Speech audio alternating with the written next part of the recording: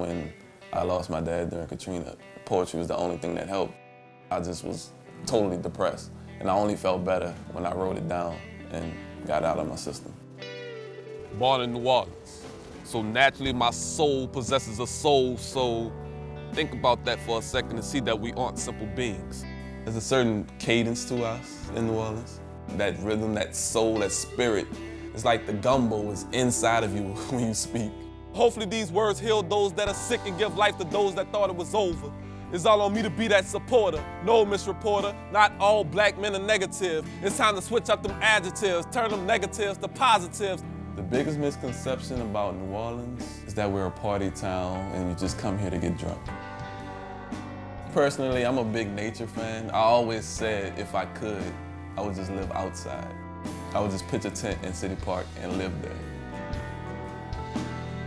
Every Saturday morning at 8 a.m., we get up and go under the bridge across from the New Orleans Mission, which is a homeless shelter, and feed the homeless. All of the money comes from our own pocket. We'll feed them until the food ran out. If you're able to help someone, why not? That's what I always say. There's advertising everywhere. They target the poor. You can find it easily here in New Orleans. A liquor advertisement in a neighborhood where poor, drug abusers, alcoholics all live in. I'm not saying people can't take personal responsibility for their actions, but at the same time, why add to the problem when you can fix it?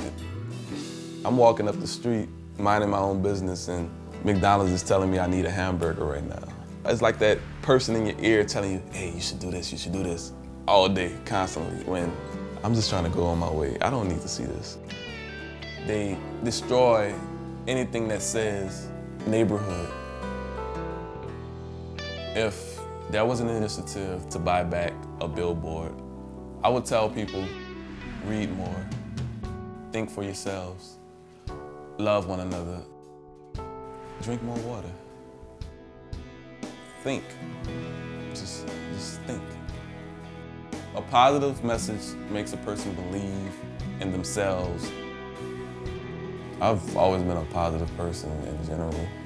You can't heal if you're being negative. There's no healing in that.